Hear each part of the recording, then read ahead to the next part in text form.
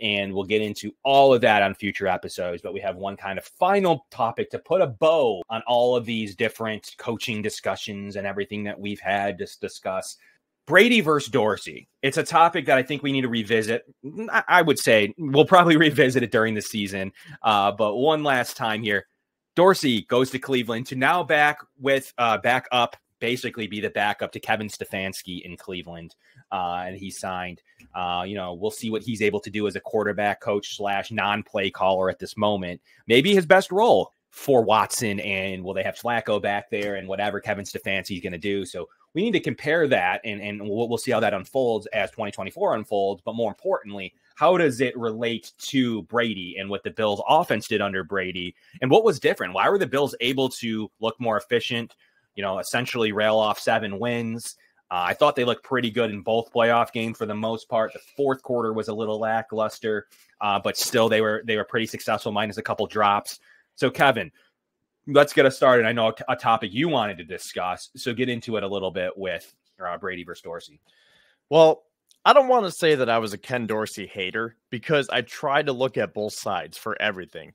I know I talked about that with Bean McDermott, but I was trying to do the same thing, as you probably remember, where I said, look, it's Dorsey's fault, but you also have to blame Josh Allen for some things too, because Josh Allen is not perfect. But I leaned more on the side of anti-Dorsey, just because some of the things that he was doing was just so mind-boggling, where it legit seemed like he was running an offense on Madden. I know it was a joke on Twitter, but sometimes his routes were literally the 4 verticals that you see on Madden. And it was so infuriating because there was no creativity, no motion, no pre-snap motion. They weren't using Josh Allen to his strengths. There wasn't any play action. And the way that the Bills lost last year to Cincinnati, I said, look, I know they were decimated with injuries, the whole DeMar Hamlin thing that happened, but this team was not going to win because they got outcoached. They could have had a fully healthy roster, and they got outcoached defensively and offensively, and I thought the game plan was terrible. So I was willing to give them the benefit of the doubt, and I said, okay, let's just regroup and try to come back together this year. And you could just see how slow and lethargic that the Bills offense was. I mean, look at all those memes where Josh Allen had the long hair and he just looked so distraught. And, he was talking about that low positive energy and trying to find himself. And then the moment they fire Ken Dorsey, he's on the sideline saying, I feel like I'm back. And right then and there, you could just see that energy. And Sean McDermott talked about it too. Just the different vibes and the mojo that this offense finally had. I mean, Josh Allen is the dude. Let him be the dude. And I know Ken Dorsey did, as we'll get into some of the numbers here, but I just don't think that Dorsey played to Allen's strengths. And the offense was just way too simplistic, way too vanilla. There wasn't enough creativity. And if I'm a defensive coordinator, it was very easy to game plan on the Buffalo Bills prior to them firing Ken Dorsey. For me, I saw the light at the end of the tunnel. Some of the, he put a masterpiece together against Miami and 3 straight 25-plus point wins. It was looking like this was silly talk to be here in January talking about this discussion. But teams knew what he was going to do. There it is. Like, he had no creativity. And I think the word that you should use, he didn't stack. There was a lot of things that he did well, and in a perfect world, his offense was great.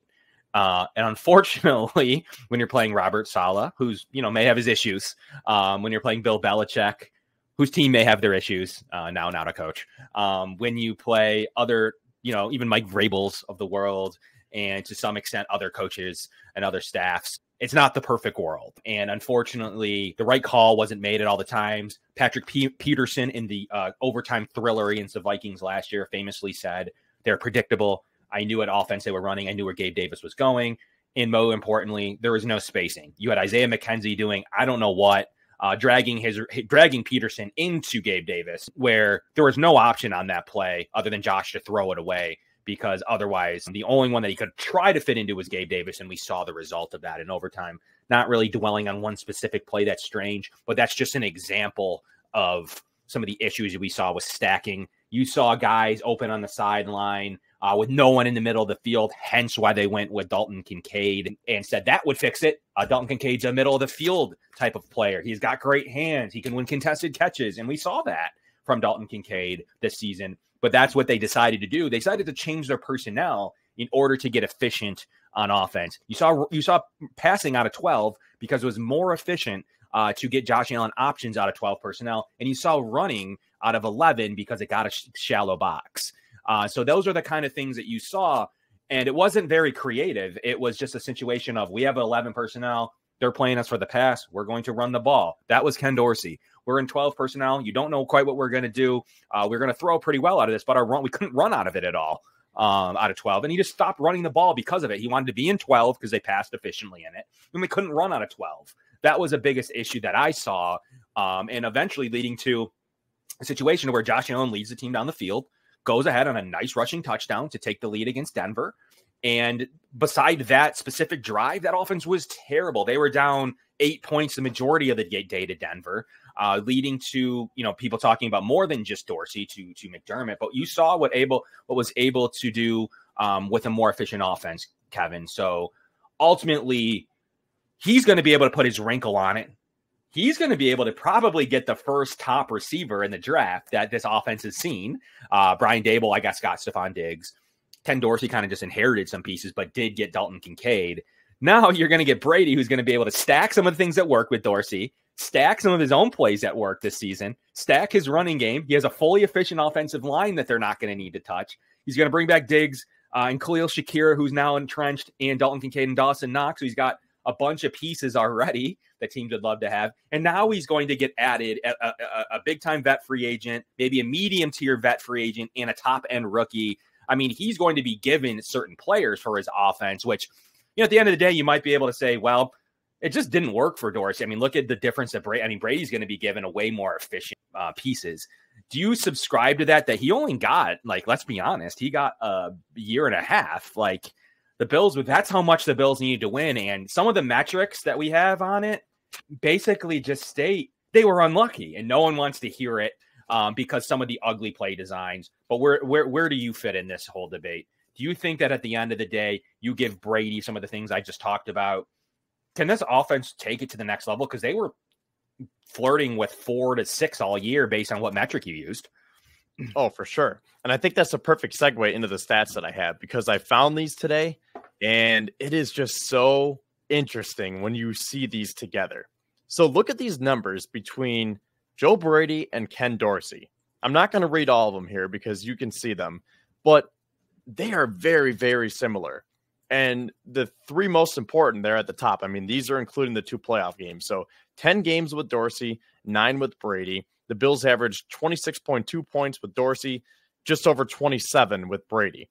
And then also with Brady, they averaged, 8 more yards than with Dorsey?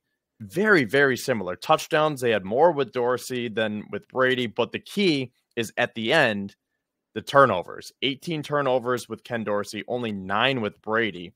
And I think this kind of transitions us into what I wanted to say about Joe Brady, because the other key stat right there is the rushing yards. And you alluded to this, Kevin.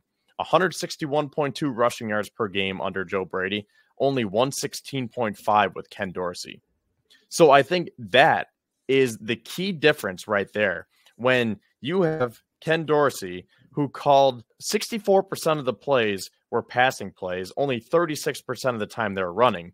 And then you go to Joe Brady, he called a passing play on 54% of the plays, and then runs were 46%. So he was very well balanced. And I think that was what the Bills needed, because then you could see how they would milk out these long sustaining drives, and then they would play that complementary football that McDermott always talks about. And one of the key games was in Los Angeles when they had to run the clock out, or maybe even a better example against Dallas. They just ground and pound all day, and that's how they beat the Cowboys. Josh Allen really didn't have to do that much because it was James Cook show. And then I know Josh Allen had to do a little bit more against the Chargers, but again, I just remember those long sustaining drives, and then they turn it over to the defense, let them do the job, game over. And they even went on those long sustaining drives against Kansas City. I like the game plan. It's just they didn't execute in the end. So I think that's the biggest difference right there. When Joe Brady took over, he started to utilize his running backs. He started to throw to James Cook. He knew how to use Ty Johnson. or Latavius Murray or Leonard Fournette when he was in. Khalil Shakir, if you look at his numbers, Shakir skyrocketed after Joe Brady took over. He was essentially a nobody before. Same with Dalton Kincaid. Now, I know he had some good games under Ken Dorsey, but for the first 5 or 6 weeks of the year, we were like, really? You traded up to get this guy and now you don't know how to use him? So he took off after Joe Brady took over. So I think that is my biggest takeaway right there. That was like the definition of the argument.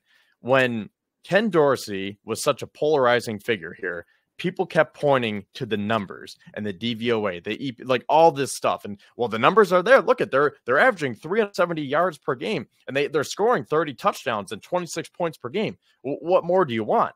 Well, I want you to understand how to use the players that are on your roster, and I want you to understand how to throw to your running backs and try to get everyone involved. And I think that's what Joe Brady did. And to your point, he has a full offseason to put his own wrinkles into it. You would think that Brandon Beane is going to build up the wide receiver room for him. You run it back with the same offensive line. You have Josh Allen again. Hopefully he's going to be 100% healthy with that shoulder. And I am feeling very good about this Joe Brady hire. I'll say some circumstances worked in his favor. The turnovers is not, Ken Dorsey didn't say, go, Josh Allen, go turn the ball over. Yes, you can say, well, they ran 11 and a half times more per game. That's going to reduce your turnovers. In theory, you're not throwing the ball as much. That means you're not trusting Josh Allen, though. You're saying it's a Josh Allen problem, which it's not. Ultimately, there is some luck factor in some of this. He had very limited in turnover-worthy plays, and unfortunately, some didn't go his way. So you can point directly to the 9 and 18 down there and say, well, I mean, it's just the way it crumbled as crunch time happened and Josh Allen cleaned some stuff up himself and some execution came. He started to get better as the season went on. You know, would that have happened under Dorsey? There's no way to know. So in his defense, we don't know what would have happened in that turnover margin in the second half of the season anyways, but we didn't need to find out, I guess. So we don't really need to know how lucky or unlucky that is. And that's the point that I was trying to make, where you have to look at it from both sides and say, did Ken Dorsey turn the ball over? No, it was Josh. But did he put his players in the best position for Josh to make a throw? And that's where it comes back. And you have to have that nuanced conversation here and that nuanced thinking, because to your point about Patrick Peterson saying, I knew where it was going because Gabe Davis only runs the same 3 routes. And to your other point about how there was just no spacing with Ken Dorsey's offense.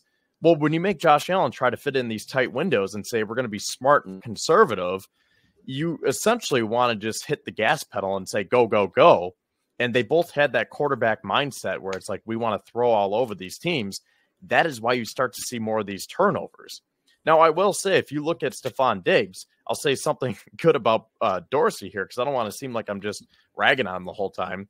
Diggs' numbers were great under Dorsey, and then they totally tailed off with Joe Brady. So I think that is going to be one of the main things that Brady has to work on, is understanding how to involve Stephon Diggs more. And they went with that wide receiver screen a lot. I don't like that. I think Diggs is best in the intermediate routes, 10, 15, 20-yard routes. You go get a speed demon who can take the top off the defense, and that will make the wide receiver room very well-rounded. That wasn't my favorite part of Brady, is his use of his receiver one. Other than that, I thought he was ideal. I thought Dorsey's definitely better at his receiver one, but ultimately, obviously Brady, the turnovers were down. He could run the ball better, but it is what it is. He's going to get a situation now to where he's going to get the best of Dorsey and his playbook, the best of Dable, and the best of the Bills players. Like, he's going to have a full offensive line that has started the most games together in the league. Now they were the only team, I believe, by the end of the season to play every snap together. Osiris Torrance took every snap of the season. You have an entrenched 5. My whole thing is you're going to bring back all 9 of them. I want Ryan Vandemark. I want a David Edwards contract like now. He is a useful 6th or 7th offensive lineman. Very much do not feel bad if he has to step in for a game or a series. Super well as a 6th offensive lineman. He is a solid offensive lineman. We'll see if he goes and gets paid, or if owning the Bills view him as the 6th offensive lineman. But Vandemark, Bates, and Alec Anderson, I don't want to touch anything. I don't want to need to touch that. Maybe take a guy in the last round or UDFAs, but I don't need to want to touch that. That's such a benefit to not have. And same into this discussion, the same thing for Brady. He doesn't need to worry about anything when it comes to, yes, it's not the number 1 line, but they flirted with the number 1 pass line. They flirted with top 10 run blocking line. That's a nice bonus to not have to worry at all, as stressed at all about as an offensive coordinator, which Dorsey did. He had a hurt right tackle.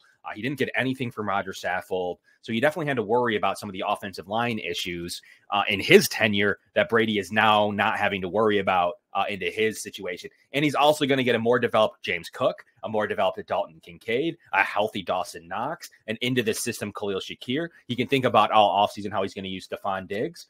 And he's going to be adding another receiver that he picks and probably a high-end rookie. So what a situation to be in for Brady. And it just sometimes life is about this, Kevin. It just falls into place for you. You take the best of all those situations. You have the best personnel. You have a good O-line. I mean, it may just be a perfect scenario, but if it fits that well, he ain't going to be around here long, because all the coaches that had to get hired this year, he already interviewed for a coach this year, reminded me of Dable. And now a situation to where all that's left really is Ben Johnson, who didn't get a position. 5 defensive coaches got already plucked. So I mean, right now the situation the Bills may, to the whole theme of the show, the Bills may have 2 young coordinators who may be very much so on the path to be head coaches. So if he does as well as I think he may do with his personnel, as referring to Dorsey, Brady.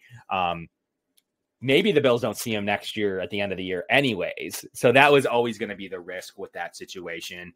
And good luck to Dorsey. Ultimately, he's with the Browns. Maybe he's in a better situation to where Stefanski's going to be calling the plays. He's going to have the opportunity to work with Deshaun Watson. I went on a Browns podcast yesterday talking about the strengths and weaknesses of Dorsey. And I said, look, if he doesn't have to call plays, Stefanski can be there, help him out with stacking and a couple other concepts. I could see a situation to where the reason he got the job in the first place was some of the things he's strong at. So best of luck to we'll be following that. And then another topic came up, Kevin. Will they sign Gabe Davis? Because Dorsey seemed to really like him and know how to use him. And he's a good, willing run blocker. We all know all the pros. Will he or Dable, I guess either or, will they be in situation? I do think that there's a possibility he could wind up as a receiver in either of those situations. How funny would it be to track Dorsey and Davis in Cleveland? And maybe we'll have something to talk about this offseason. Well, does Deshaun Watson like post routes? Because if he does, get ready for a lot of those. They all pointed. They did. They pointed to Will Fuller as a situation. So, the Will Fuller and DeAndre Hopkins scenario. So we'll see if that matters with Cooper and Gabe Davis. So we'll see how that looks. Yeah, that'd be very interesting. Like you said, best of luck to Ken Dorsey. I know I was hard on him, as were a lot of fans, but rightfully so, because when you were given the keys to a Ferrari, he didn't crash it, but he also didn't maintain his composure on the road that well, if you know what I mean. So he definitely deserves some criticism, but at the same time, like you said, if Stefanski's there to help him call the plays, it could be a similar situation like McDermott and Babbage, like we talked about at the beginning of the show tonight. It could be kind of like a dual threat, a 2-headed monster, if you will. Maybe it's the same thing with Cleveland with Stefanski and Dorsey. Maybe that's what he needs to get back on his feet. Maybe there was a little bit too much pressure, and Stefanski said, look, I'm calling the plays, but you can help me design them, and we're going to help you get back on your feet, because we know you took a lot of flack in Buffalo. Your numbers were good. You had a great offense. And, something else we didn't mention was, a lot of people could say, well, he had Josh Allen to cover up his numbers and all of his shortcomings. So this could be the right move career-wise for Ken Dorsey. So that being said, best of luck to him. And, of course, best of luck to Joe Brady.